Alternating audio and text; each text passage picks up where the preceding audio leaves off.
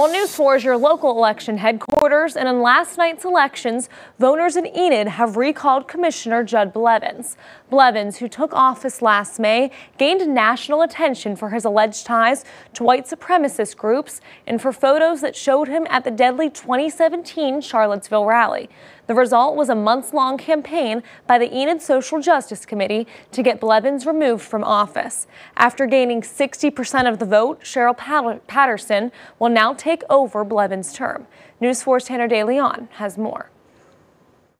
Controversy surrounding Judd Blevins has been the forefront of conversation in Enid for months, and tonight, voices of the community were heard through their votes. We need someone other than a white supremacist on our city council. Concerns have sparked outrage within the Enid community about Ward 1 Councilman Judd Blevins. This is their reaction after the recall election votes were tallied. Cheryl, 829, Judd, 561.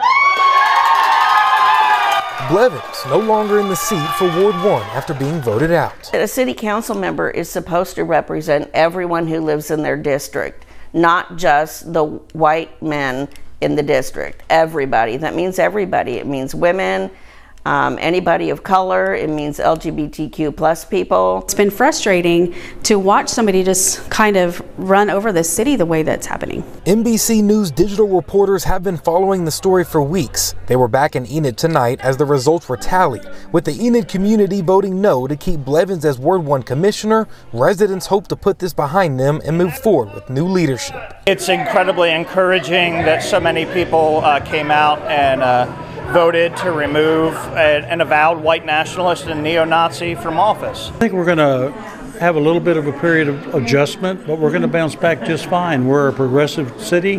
We're doing great things, and now we can get this this glitch behind us and move forward. In Enid, Tanner DeLeon, Oklahoma's News 4.